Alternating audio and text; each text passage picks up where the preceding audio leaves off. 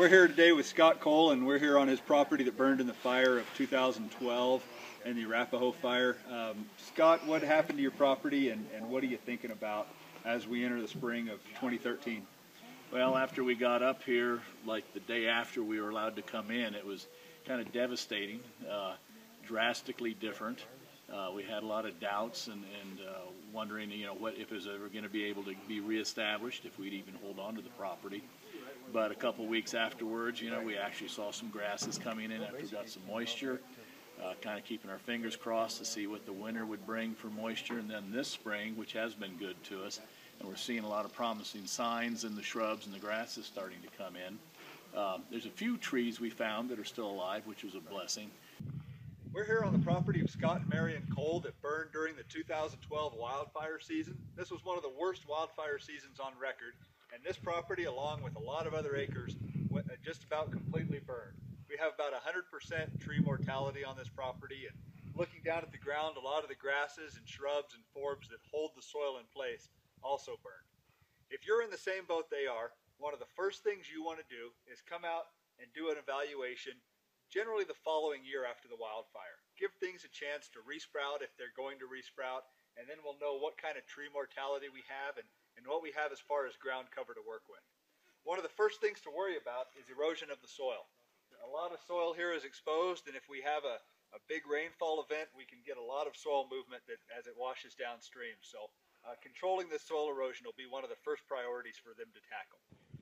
As you can see on this site, just about every tree was taken by the fire.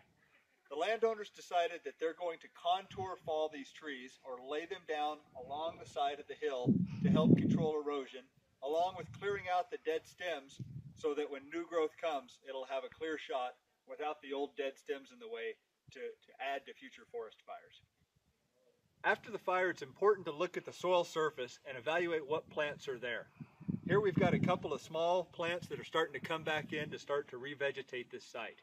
There's a lot of things that will affect which plants return after a fire.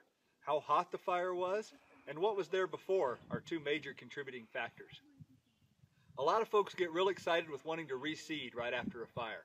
Well, it's important to take a break, see what's there, and then make a plan. If this fire was so hot, it can make this soil hydrophobic, or that it repels water and water's not able to penetrate the soil surface. In order to break that, we have to do something to break that soil surface and mix that up. So making some kind of drag or some other kind of soil disturbance might be important on those types of sites. Other sites might be ready for seed, and other sites may not even need seed. They might come back on their own. So it's important to do an evaluation to see what's there before you get busy getting to work.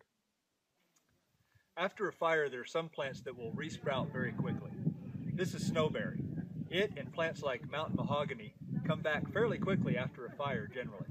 Plants that don't come back very well include big sagebrush and some other types of sagebrush, as well as the conifer trees that you see all around.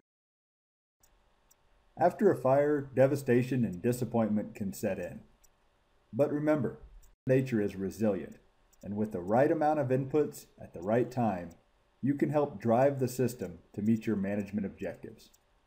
Enjoying the successional process that will occur after a fire is part of the joy of living in a natural environment. Gather around you resource professionals that you trust, get their input, look at what other folks have done, visit sites that have burned in the past 5 and 10 years to help make your management decisions more informed. This group that has appeared here today has given us a lot of insight and thought as to what needs to be done as far as getting grasses going, doing the contour, dropping of trees up here to stop erosion, and, consider the choice. Do we just throw up our hands and sell it, or do we say, hey, this is the way it is, and we're off on a new adventure and watch what Mother Nature and time brings? So